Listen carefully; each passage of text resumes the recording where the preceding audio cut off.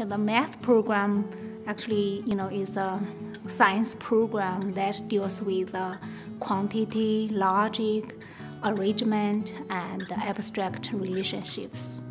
We are now living in the digital age, meaning that math is all around us in everything we do. The professors in Maryville are amazing.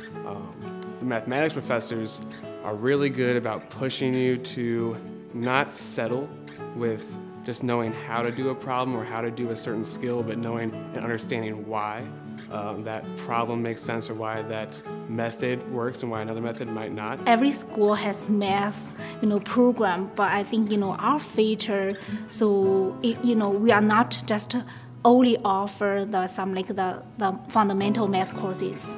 We are also offer a lot of applied statistical courses and financial mathematics courses. I love the framework and structure that these classes do, where it's you go in, you learn the lesson, you're given the homework, you go home, you do it, and then the first thing the next class is we do all the homework assignments that people have questions on, and we get those answered. So if there is any misunderstanding, you have no excuse to not know it by the end of that day. I mean, the curriculum was very streamlined so that everything was in a certain sequence. It all fit together. I could have one class with a certain professor, and it would mirror off another class.